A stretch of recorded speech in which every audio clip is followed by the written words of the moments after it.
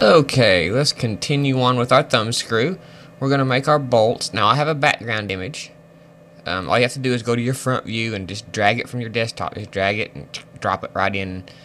Or go to your quad view and just go to your front view and take your picture and drag it and drop it in. Since this tutorial assumes a little prior knowledge, I assume you know how to get a background image in. I didn't use it in my first video because I didn't really need it, but I'm going to use it to determine height of my bolts. So I'm going to turn on my background image here. You'll see of my thumb screw there. So I'm going to go into my front view. Take a good look here. Everything looks to be lined up. Did a pretty good job to not be using a background image as a template. So let's go back to perspective view and let's lay down some geometry. I'm going to go to a new mesh because I want this to be separate. So okay, let's grab us a cylinder with 8 sides and let's draw it out. I'll make it for now until I can get the size more accurate, 135 millimeters.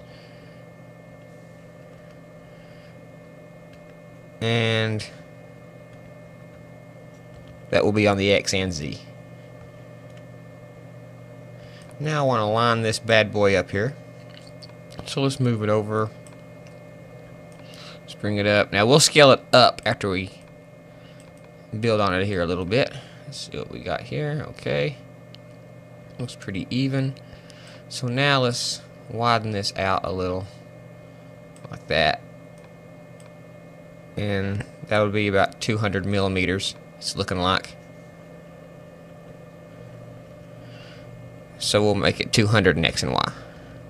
That'll be a little closer to the size of the bolt in the picture. See there?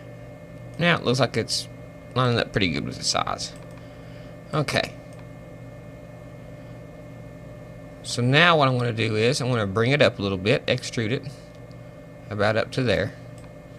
Spacebar and drop a tool. So now let's go ahead and select this upper face. Hit the B key for bevel.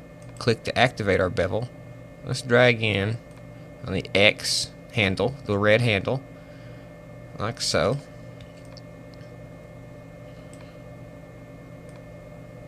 Let's hit shift and click to reactivate our tool, and let's pull up the top of the bolt there, and again we'll scale in on the X like so.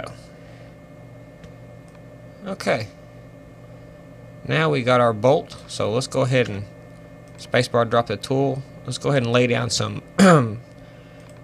loop slices. Go to mesh edit, symmetry, count of 2, and let's start laying in some loop slices pretty close to the edges here. I'm going to lay one across that way, across this way, and across this way.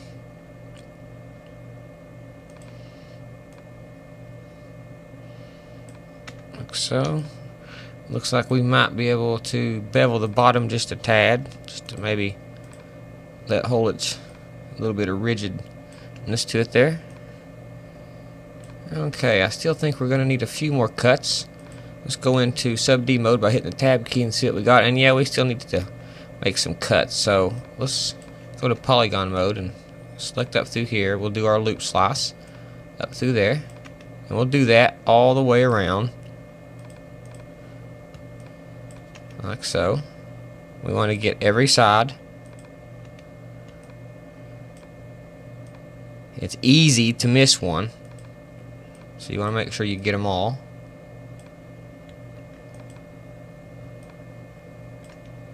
Looks like we got a couple more to go here, so let's finish that up.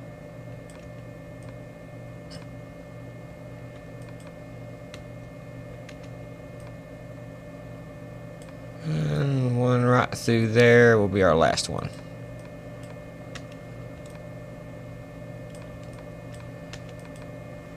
Now as you can see, that's holding the shape a lot better. Our bolt shape a lot better. Okay, let's go ahead and bevel the top in a little bit just to give it a little bit of stiffness. There we go. That makes the top a lot stiffer there. Now we're getting a pretty good looking bolt. Now, we may decide to keep this in polygon mode. You know, it's totally up to you on what you want this thing to look like and feel like. So, and also it's up to you the level of detail you want. If this is going out to print, then you might want to hollow this out and build the inside of it up there and maybe put some threads in it. But this is being built for just a single still shot. It's not going out to print or anything like that, so we don't have to be so accurate. So you need to really pay attention to where your model's gonna be going to, and that will determine a lot on how much detail and resolution you're gonna have to give this thing. So now we have our basic bolt. Of course, we can select it, Command C, Command V, W to activate it, and we can move this over like so. Line it up a little bit better there. Roughly stick it in place here. It looks like it's going to be recessed into the wood a little bit. Let's do the same with this one.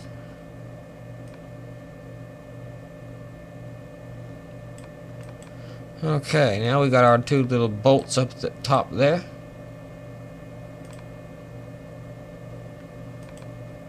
This is our, I went ahead and pre-built a handle there, but that's was just me fooling around, so that's not a big deal. We don't need to pay attention to that. So now, let's go ahead and Command X and cut them out. Let's go back up to our original plate here and paste them in. Let's remove our background image so I can see what we got going on here. Okay, just maybe needs a little lining up there, but not much. It's not going to be even with the picture, I don't think, if we line it up with our eye.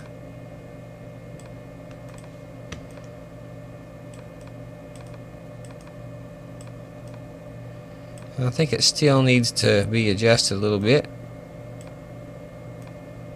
Like I said, this is going to make it off as far as the background image is concerned, but that's okay, because the background image is just a guide.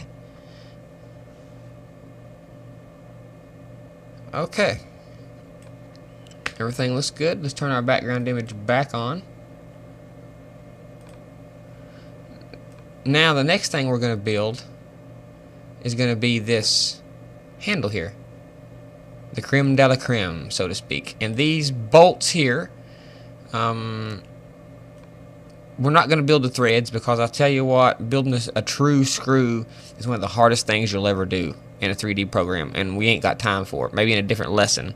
In Maya, there's a polyhelix that can help you fake it, but it's still not a screw. Bundling the screw's tough, so we're just going to put some regular cylinders up and down through here to save us some time. And now that we got our top caps built, like so, we will move on to our next video. We'll put our bolts through here, build our bottom caps, and then we will do our handle, and I'll show you how we do that. So see you in the next video.